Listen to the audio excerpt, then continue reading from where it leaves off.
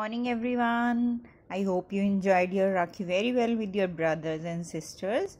Okay, so now back to work. So we will do our work from my numbers 0 to 9. And what day is today? Tuesday. Okay, so open your book, my numbers 0 to 9 maths book. Okay, so open your book and go to page number 44. Now today we will learn a new number, how to write a new number, that is number 9.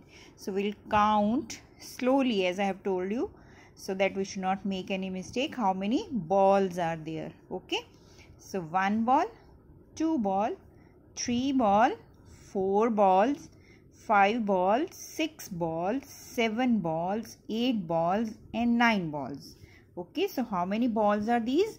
9 balls. So what you have to do is you have to color these balls in different colors of your choice. Okay, and now do write the date here and your name. Okay, and now we will go to page number 45 and I'll show you how to trace number 9. Okay, see, first of all what we will do, we will start from here, from this dot. We will make a standing line and then a circle. Okay, so this is how we will trace number 9.